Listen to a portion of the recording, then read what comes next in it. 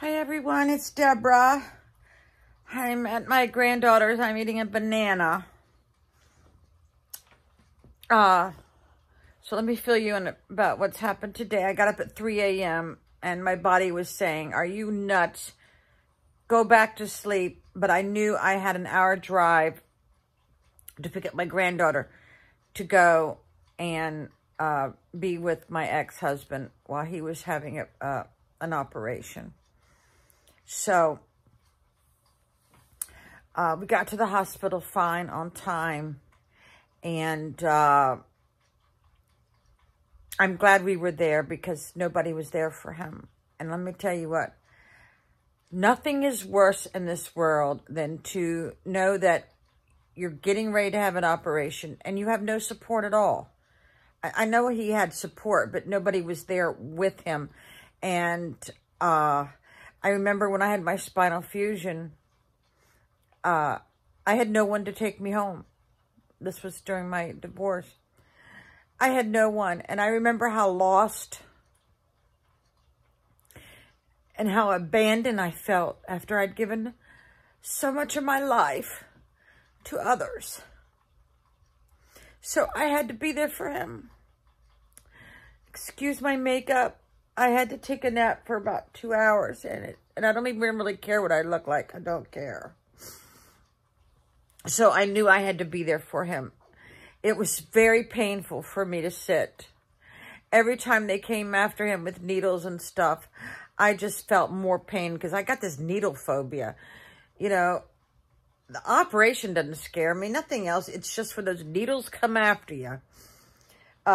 So they kept him at the hospital a lot longer than normal because his blood pressure went down really, really low. And I was watching that monitor, and my granddaughter says I talk kind of loud, even though I thought I was whispering because I'm losing my hair.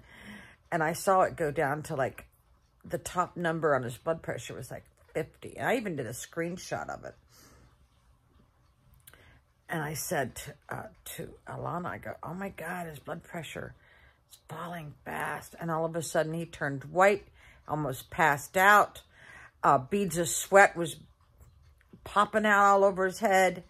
The nurses came in and tilted his bed so that his head was lower. They called the doctor, and he gave him something that would raise his blood pressure. I didn't know there were such things, but it worked. He felt so much better. God bless him. Oh, my God. Nothing is worse than nausea. I can't handle nausea. Yeah, I can't believe I was curling my hair at 3 a.m. So my granddaughter has kitty cats, so they've been like keeping me company in the bed. This is besides the Dominican Republic. I never wear casual clothes, you know, but I'm at the point, I think when you're in pain, you don't mind going out. Now, I would never wear pajamas out on the road, but whatever. So I told my granddaughter I couldn't drive.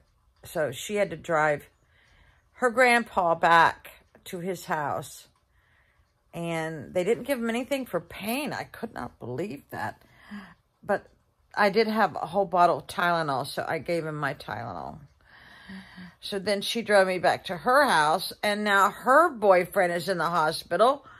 So that's where she's been at all evening. Now, she has only had maybe 1 hour's sleep because she works till like 11:30 at night. And then, you know, I had to pick her up about 6 a.m. So she's going to be dead to the world. So that was my day.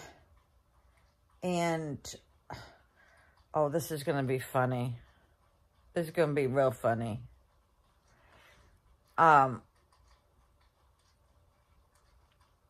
You know, when you don't have a boyfriend, sometimes you have to take matters into your own hands, right?